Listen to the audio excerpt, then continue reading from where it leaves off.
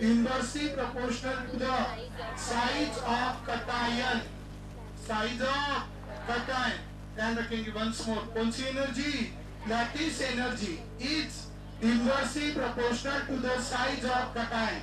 Have you seen? अरे देखा है ना? अभी मेरे पास NaCl का क्रिस्टल है. क्या क्रिस्टल है? NaCl का क्रिस्टल है.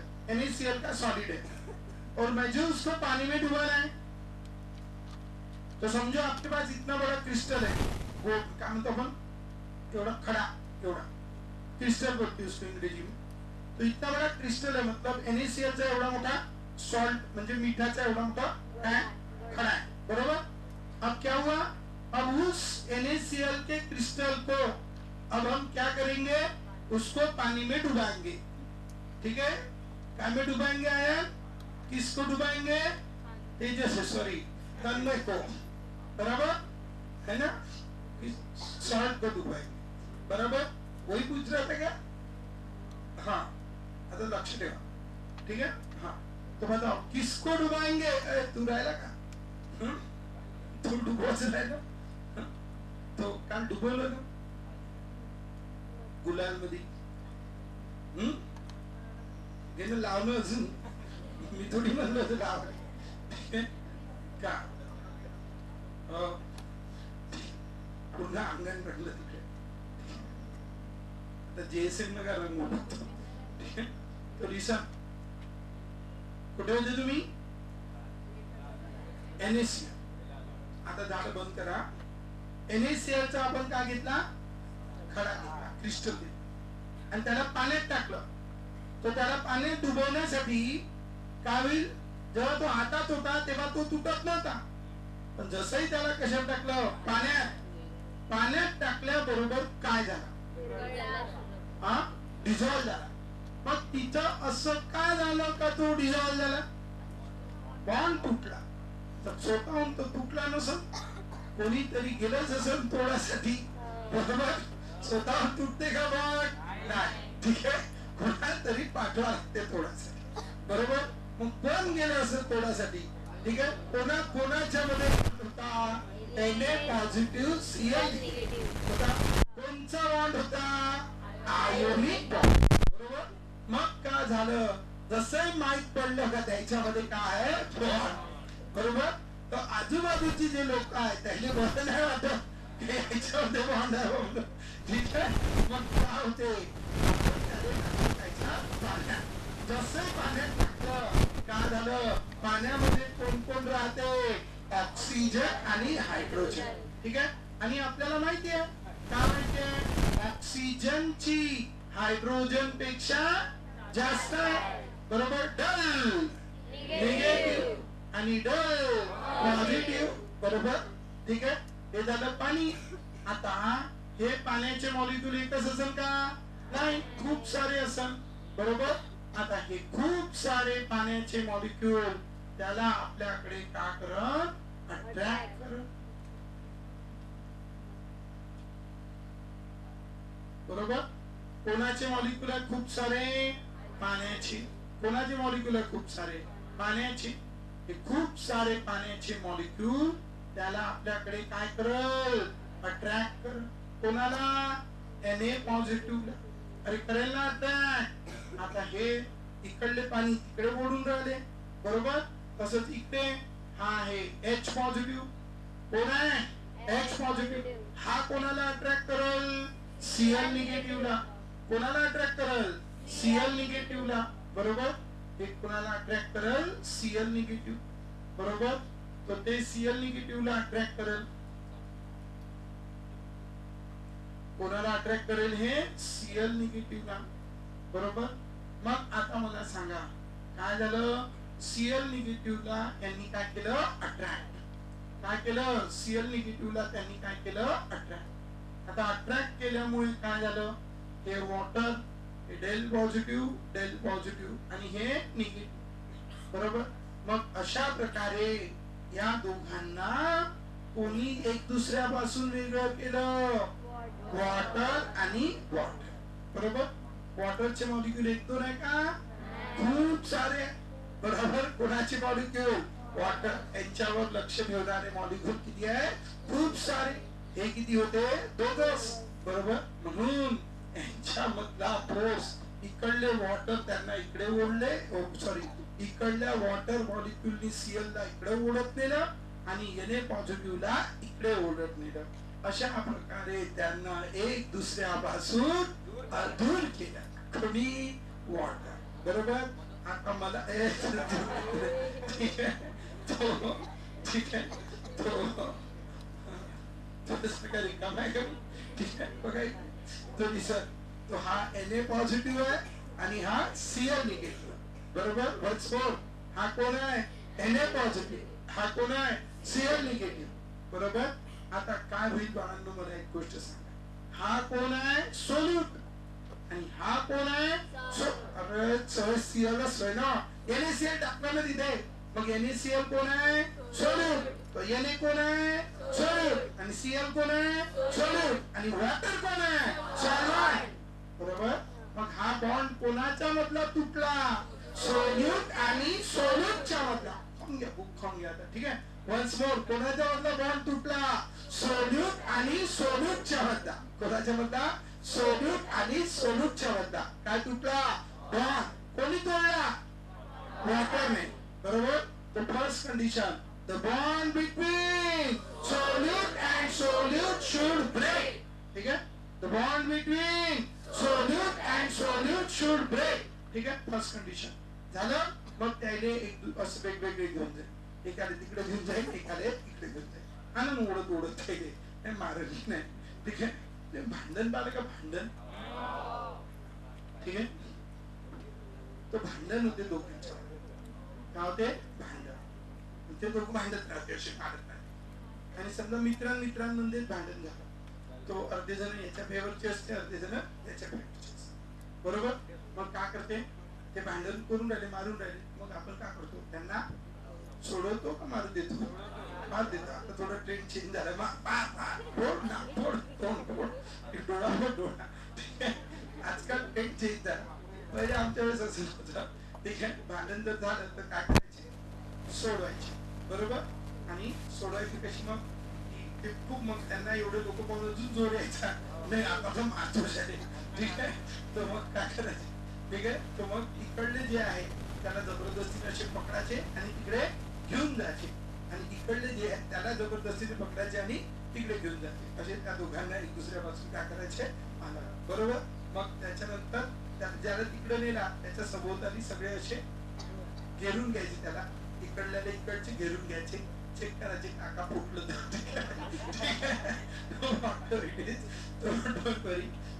मलमपट्टी वगैरे करायसाठी. तो do you understand?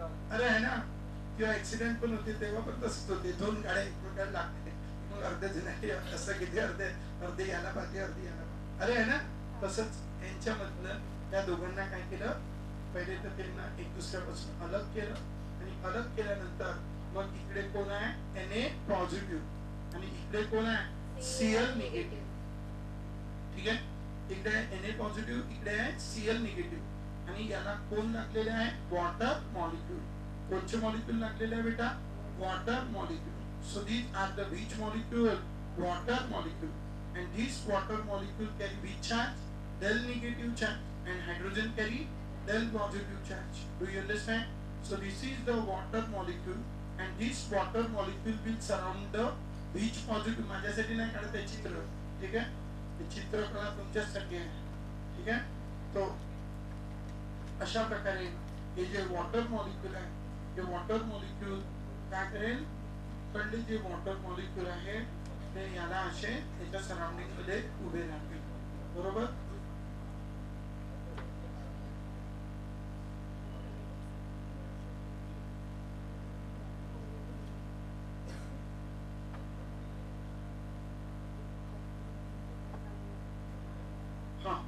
Do you understand? So these are the which molecule? Water molecule. Now as these are the water molecule, असे काही वॉटर मॉलिक्यूल राहतील इकडे, असे त्याला घेरून घेईल. कोणचे मॉलिक्यूल? Water molecule. त्याला काय करून घेईल? घेरून घेईल. आणि हे वॉटर मॉलिक्यूलने त्याला घेरल्यामुळे रडू नका. ठीक आहे, लवकर लवकर ड्रॉ करा. मग आता काय झालं, वॉटर कोण आहे रे, वॉटर कोण आहे, सॉल्व्हंट. वन्स मोर, वॉटर कोण आहे, सॉल्व्हंट, बरोबर. आणि NaCl कोण आहे, सोल्यूट, बरोबर. वन्स मोर, वॉटर कोण आहे, सॉल्व्हंट, NaCl कोण आहे, सोल्यूट. आता सोल्यूट आणि सॉल्व्हंटच्या मध्ये काय फॉर्म होईल, बॉन्ड. कोणाच्या मध्ये बॉन्ड फॉर्म होईल, सोल्यूट आणि सॉल्व्हंट, बरोबर. सोल्यूट आणि सॉल्व्हंटच्या मध्ये काय फॉर्म झाला, bond. Bond between solute and solvent is formed. The bond between solute and solvent is formed. ठीक आहे, अशा प्रकारे सोल्यूट आणि सॉल्व्हंटच्या मध्ये काय फॉर्म होईल बेटा, बॉन्ड. ठीक आहे, तो इथे दोन गोष्टी आहेत. एक आहे the bond between solute and solute should break, the bond between solute and solvent should break, बरोबर. आता यांच्यामध्ये इथे काय, हा तो पहिले काय होता, पहिली condition the bond between solute and solute should break. झाली पहिली कंडिशन, अरे झाली का, हा काय पहिली condition, the bond between solute and solute should break. ठीक आहे, असा का, काय पहिली कंडिशन,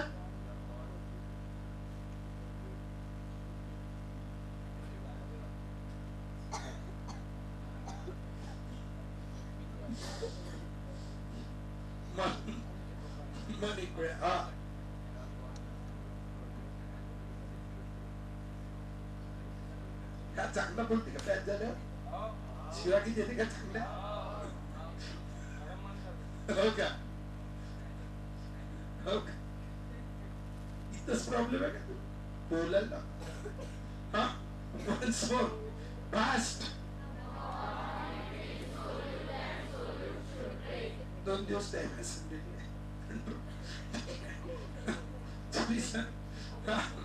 एकच दिवस आहे ना,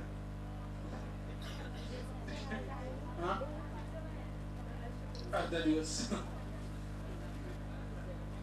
घेऊन गेला रे तुम्हाला कोणी म्हणते. Once more, चांगलं सांगा काय, the bond between solute and solute should break. Second, the bond between solvent and solvent should break. water मधले बॉन्ड तुटले. आता कोणाच्या मध्ये बॉन्ड फॉर्म झाले, सोल्यूट आणि सॉल्व्हंट. कोणाच्या मध्ये, सोल्यूट आणि सॉल्व्हंट, समजलं. आता हा कोण आहे, सोल्यूट, आणि हे कोण आहे, सॉल्व्हंट. आणि तेव्हा प्रॅक्टिकली आता आपल्याकडे 2 डायमेन्शनल आहे म्हणून आपण इकडून नाही इकडूनच लावले. प्रॅक्टिकली हाय असं सेंटरला जाईल येणे पॉझिटिव्ह, इकडून लागेल इकडून लागेल इकडून लागेल इकडून. सध्या काय हा फुटबॉलच्या सेंटर मध्ये आहे आणि सगळीकडून काय लागले, वॉटर, बरोबर. म्हणजे काय, फुटबॉलचा शेप कोणता असतो, स्फेरिकल. कसा असतो, स्फेरिकल. म्हणून इथे काय बनवले, एक स्पियर, गोल बनल. काय बनल, गोल, स्पियर. अरे बनल ना, मग इथे पण एक स्पियर बनला, इथे पण एक स्पियर बनला. आणि सोल्यूट कशात डिझॉल्व झाला, सॉल्व्हंट. म्हणून याचं नाव आहे सॉल्व्हेशन स्पियर. कोणचं स्पियर, सॉल्व्हेशन स्पियर. लक्षात ठेवा, कोणचं स्पियर फॉर्म झाला, सॉल्व्हेशन स्पियर. लक्षात ठेवा, there is the formation of which sphere, सॉल्व्हेशन sphere. अशा प्रकारे त्यांना एक दुसऱ्यापासून अलग केलं आणि त्यांना सगळ्यांनी घेरून घेतलं आणि कोणचा स्पियर झाला, सॉल्व्हेशन स्पियर. आता ते बाकी लोकांमध्ये मिक्स झाले. पहिले ते दोघच बॉन्ड बनवत होते, आता त्यांना बॉन्ड बनवलं म्हणजे इंटरॅक्शन फक्त त्या दोघांमध्येच होत होती. आता कोणाची, याची यांच्या गावातल्या लोकांसोबत, यांची यांच्या गावात मिक्स झाले नॉर्मल लोकांमध्ये. Do you understand? So this is a which sphere, सॉल्व्हेशन sphere. आणि आपण म्हणू सोल्यूट सॉल्व्हंट मध्ये काय झाला, डिझॉल्व झाला. आणि सोल्यूट सॉल्व्हंट मध्ये डिझॉल्व झाल्यावर काय बनलं, सोल्युशन. काय बनलं, solution. Do you understand? So in this way there is formation of solution. How there is formation of solution? Do you understand? So keep in your mind. So in this way there is formation of solution. आणि इथे जेव्हा हे याच्यात dissolve झाले, ठीक आहे, काय नाव ठेवलं याचं, कोणचे sphere, solvation sphere. And when the solvent is specially water, when the solvent is specially water, biology, hydra, बरोबर, म्हणून त्यांचं नाव ठेवलं कोणचं स्पियर, हायड्रेशन स्पियर. कोणचा sphere, hydration sphere. When the solvent is specially water, then it is called which spear, hydration spear. ठीक आहे, तो लक्षात ठेवा. जेव्हा सॉल्वंट स्पेशली कोण राहील बेटा, वॉटर राहील, तेव्हा कोणी च्युइंगम खाल्लं रे,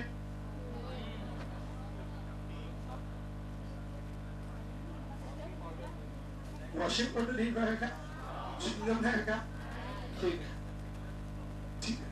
म्हणजे आता च्युइंगम मध्ये काय राहते, ठीक आहे. So do you understand? Yeah. So once more, do this for me. Hydration sphere. आणि मला सांगा, जेव्हा ते एक दुसऱ्यापासून अलग झाले तेव्हा ते स्टेबल झाले की अनस्टेबल झाले?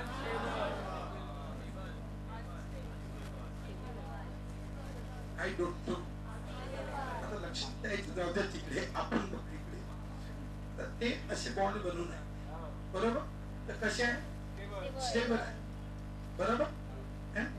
मग काय झाले, अनस्टेबल, म्हणजे सॉरी दूर गेले. दूर गेले म्हणजे त्यांच्यामधला बॉन्ड ब्रेक झाला. तर शांत बसून राहील का, इकडे इकडे इकडे, ठीक आहे. अजून दुसरं काही पाहिजे जे त्यासोबत काय भाव होईल, अट्रॅक्शन, बरोबर, इकडे तिकडे मूव्ह होईल. मूव्ह होईल म्हणजे काय झाले, अनस्टेबल. मग त्यानं कोण पकडलं, वॉटर पॉइंट, समाजातल्या लोकांना वॉटर. अरे बरोबर ना, भांडण झालेले कसं पकडलं, ठीक आहे. तर मग त्यांना पकडलं आणि त्यांना चारी डायरेक्शन का घेतलं, घेरून घेतलं, चारी डायरेक्शन घेरून घेतलं. आता कुठं भटकायचं नाही, बरोबर. मग काय झाली, त्याची काय वाढली, स्टॅबिलिटी. चारी डायरेक्शननी लोकांनी घेरून घेतलं म्हणजे काय झालं, हायड्रेशन. काय झालं, हायड्रेशन. तुम्ही हसू नका, मला टॉपिक शिकू द्या, ठीक आहे. काय झालं, हायड्रेशन, बरोबर. आणि कोणता स्पियर फॉर्म झाला, हायड्रेशन. बोलता येते सगळ्यांना, शांत बसताच नाही, ठीक आहे. बसवर कोणता स्पियर फॉर्म झाला, हायड्रेशन स्पियर, बरोबर. कोणता स्पियर फॉर्म झाला, हायड्रेशन स्पियर, बरोबर. आणि मग काय झालं, हायड्रेशन स्पियर फॉर्म झाल्यामुळे, ठीक आहे, त्यांची काय वाढली, स्टॅबिलिटी. म्हणजे काय कमी झाली, energy. So there is a loss of energy in the process of hydration. Now ठेवलं hydration energy. Yeah. कोणची एनर्जी, हायड्रेशन एनर्जी, ठीक आहे. कोणची एनर्जी, हायड्रेशन एनर्जी, ठीक आहे. कारण समाजातल्या वॉटर मॉलिक्युलनी त्यांना घेरल्यामुळे त्यांची काय वाढली, स्टॅबिलिटी. आता त्याने भटकाले चान्स नाही, सगळे त्याने तिथंच पकडून ठेवली, तिथंच बस, ठीक आहे. त्याच्यामुळे त्याची काय वाढली, स्टॅबिलिटी. आणि स्टॅबिलिटी वाढली म्हणजे एनर्जी कमी झाली. There is a loss of energy. That amount of energy released is called hydration energy. Which energy? Hydration energy. Why this energy is called the hydration energy? Do you understand? So what do you mean by this hydration energy? Do you understand? So how we can define this hydration energy? The amount of energy. So what is hydration energy? The amount of energy released when 1 mole of iron, gaseous iron, is stabilized by hydration. ठीक है? The amount of energy released when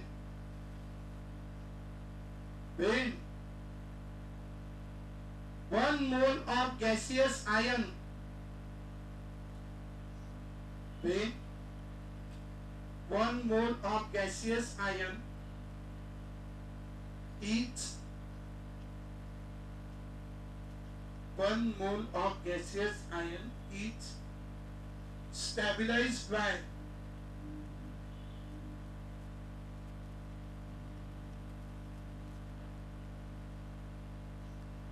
1 mole of gaseous ion is stabilized by the process of solvation.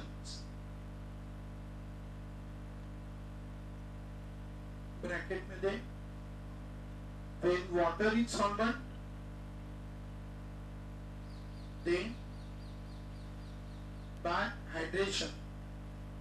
When water is solvent, then by hydration. When 1 mole of gaseous ion is stabilized by the process of solvation, and when water is solvent, then by hydration. यांच्यामध्ये असे bond नाही दाखवली का तुम्ही? वॉटरच लावले फक्त, खूप जणांनी दाखवलीच नाही बॉन्ड का? दाखवली का? हे डॉट डॉट वाले पांढरे लाल. Then the process is called hydration. Then the process is called hydration. ठीक है? Stabilized by process of solvation, or when water is solvent, then by hydration. ठीक है?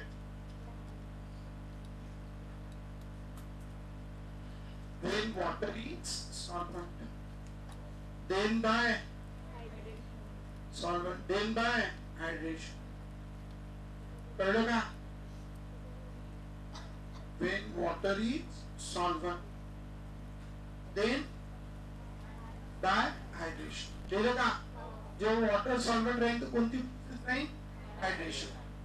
लिहिलं सर्वांनी? When water is solvent, then by hydration. ठीक है? It's called hydration energy. आता मला सांगा, हायड्रेशन एनर्जी जास्त केव्हा राहील? जेव्हा तो, बरं मला सांगा, एनर्जी का रिलीज होत आहे? कारण त्याची काय वाढत आहे? जास्त रिलीज होईल. अरे मला सांगा, स्टॅबिलिटी का वाढ, सॉरी, हायड्रेशन एनर्जी म्हणजे काय? Energy release. एनर्जी का रिलीज होत आहे? कारण काय वाढत आहे? स्टॅबिलिटी. समजा 1 किलो स्टॅबिलिटी वाढली तर एनर्जी किती रिलीज होईल? 1 किलो जूल. 2 किलो स्टॅबिलिटी वाढली तर 2 किलो जूल. 3 वाढली तर म्हणजे रिलीज झाली तिचंच नाव कोणची एनर्जी आहे? Hydration energy. म्हणून stability of ion is directly proportional to the hydration energy.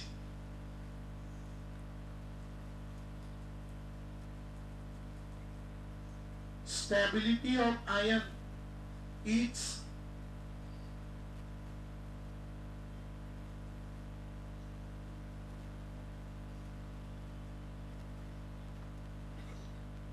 stability of ion is चांगलं सांगा बस. Stability of ion is stability of ion is once more. Stability of ion is, to keep in your mind, stability of ion is, so stability of ion is directly proportional to the hydration energy. कळलं सर्वांना? चला सांगा once more. क्या? Stability of ion is directly proportional to the hydration energy. ठीक है? सरळ बसा. ठीक है? Once more. Stability of ion is directly proportional to the which energy? Hydration energy. ठीक है? Stability of ion is directly proportional to the hydration energy. मला सांगा, यांच्यामध्ये अट्रॅक्शन काय? Why there is attraction between this Na positive and this O negative? Charge. मग चार्जची जर intensity वाढली तर त्यांच्यामधलं अट्रॅक्शन वाढेल. Stability of ion is directly ते तर झालं. तो मला सांगा क्यों है उनके बीच में अट्रैक्शन? क्योंकि उनके ऊपर चार्ज है. क्या है भुवन? चार्ज. बरोबर. आणि मग चार्ज अगर बढ़ गया, चार्ज तो बढ़ेगा नहीं, प्लस में तो प्लस ही बन रहेगा. लेकिन अगर वो जो चार्ज है उसकी अगर पावर बढ़ गई, उसकी इंटेंसिटी बढ़ गई, तो अट्रैक्शन भी बढ़ जाएगा. और अट्रैक्शन अगर बढ़ा तो क्या होगा? उनके बीच का अट्रैक्शन बढ़ा तो स्टेबिलिटी भी बढ़ेगी, तो एनर्जी भी ज्यादा रिलीज होगी, मतलब हाइड्रेशन एनर्जी भी बढ़ेगी. अरे बढ़ेगी ना, समझ गए? और इसीलिए मैं क्या कहूँ, as the intensity of positive charge increases, hydration energy increases. और हमने देखा है intensity of positive charge, Kaun say positive charge का पावर ज्यादा होता है? जो छोटा है कि बड़ा है? छोटा है. तो as the size of positive charge cation decreases, intensity of positive charge increases, so hydration energy also increases. Once more, as the size of cation decreases, so hydration energy increases. So hydration energy is inversely proportional to the size of cation. Hydration energy is inversely proportional to the size of cation.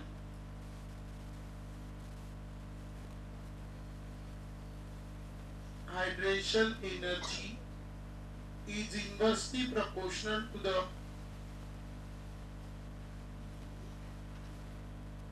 size of cation. Hydration energy is inversely proportional to the size of cation. संडेला 2 तासाची batch आहे तुमची, ठीक आहे? संडेला chemistry 2 तास आहे, may be maths 2 तास असेल, ठीक आहे? सीईटी जे काही आहे, ठीक आहे? हाँ. So once more, hydration energy is inversely proportional to the size of cation. सांगा once more. Hydration energy is inversely proportional to the size of cation. Once more. Hydration energy is inversely proportional to the size of cation. Once more. Hydration energy is inversely proportional to the size of cation. As the size of cation increases, hydration energy increases. Decreases. बराबर. और size of cation decreases, तो hydration energy increases. बराबर. We have a great concept. Everyone wants to become a stable. अब किसी को भी अगर stable होना है, सॉल्यूशन भी बनने के बाद उसको स्टेबल होना है, अरे है ना?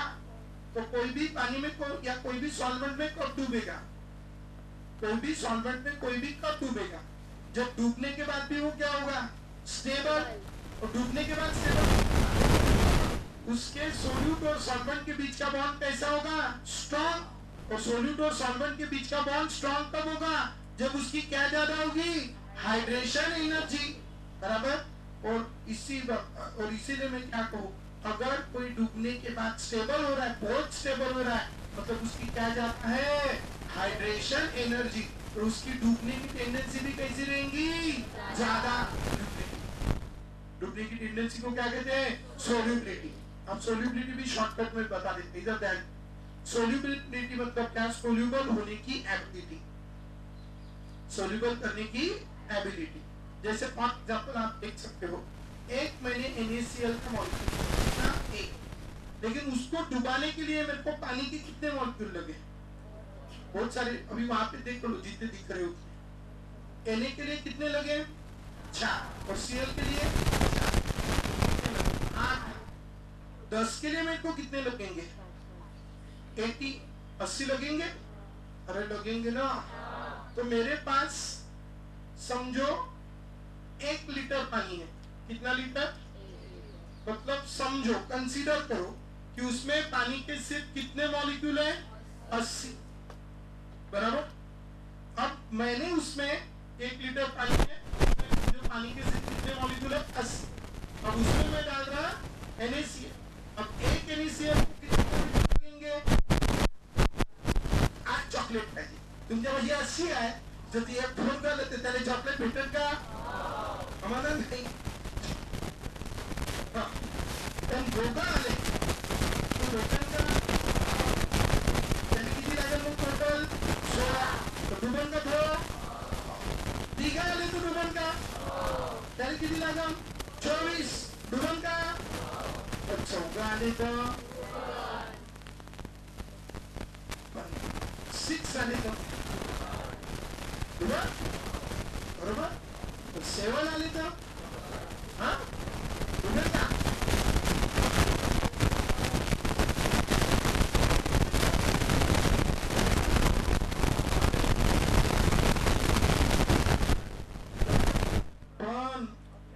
नाही आले तर डुबेल का पण 10 आले तर डुबणार डुबेल का कारण किती लागेल 80 पण 11 आले तर 11 डुबणार म्हणजे याची कॅपॅसिटी आहे मॅक्झिमम हा आपल्या आतमध्ये किती जणांना डुबू शकतो 10 बरोबर ते मग त्याची डुबून घेण्याची काय झाली ॲबिलिटी त्याच्यावर त्याची डॉट नाही बरोबर मॅक्झिमम त्याची एवढी आहे बरोबर म्हणून त्याचंच नाव आहे सोल्युबिलिटी सोल्युबल करून घेण्याची ॲबिलिटी नाव ठेवलं solubility so what do mean by do you understand so it is the अभी वो क्या है जैसे मैंने बोला 2 मोल 1 लीटर में डिजॉल्व हो गए शुरू में 2 मोल 1 लीटर में डिजॉल्व हो गए तो इसको हम बोलते हैं कॉन्सेंट्रेशन क्या बोलते हैं concentration number of moles of solute upon volume of solution in litre क्या बोलते हैं इसको कॉन्सेंट्रेशन तो पहले कॉन्सेंट्रेशन कितना था 2 मोल्स पर लीटर फिर हमने और 2 डाले फिर कॉन्सेंट्रेशन कितना हो गया 4 मोल पर लीटर क्या ये मैक्सिमम है नहीं हम और 2 डाल सकते हैं 6 मोल्स पर लीटर हो सकता है 8 मोल पर लीटर हो सकता है 9 मोल पर लीटर हो सकता है 9 से ऊपर हो सकता है क्या हाँ कितना हो सकता है 10 मोल्स पर लीटर लेकिन 11 मोल्स पर लीटर तो ये 10 मोल्स पर लीटर ही क्या है उसकी मैक्सिमम कॉन्सेंट्रेशन है ना जो सोल्यूट सॉल्वेंट में डूबा है ऐसे सोल्यूट का मैक्सिमम कॉन्सेंट्रेशन कितना है 10 मोल्स पर लीटर उसी को हम उसकी क्या कहते हैं सोल्यूबिलिटी क्या कहते हैं सोल्यूबिलिटी तो लिखो सोल्यूबिलिटी सोल्यूबिलिटी तो what is solubility the ability to dissolve the solute बराबर लेकिन वो कौन सी मैक्सिमम एबिलिटी क्या है 10 मोल्स पर लीटर और इसीलिए उसी को कहते हैं maximum concentration of dissolve solute madam क्या प्रेजेंट लिखो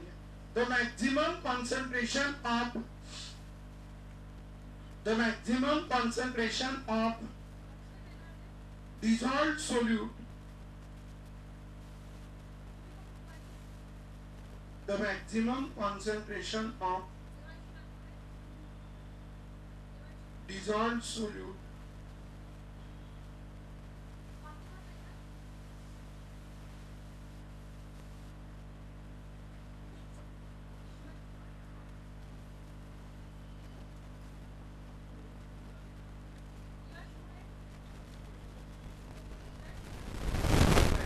concentration of dissolved solute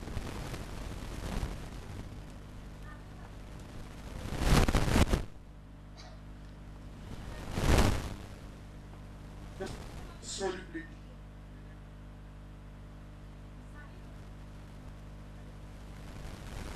the maximum concentration of dissolved solute is called its solubility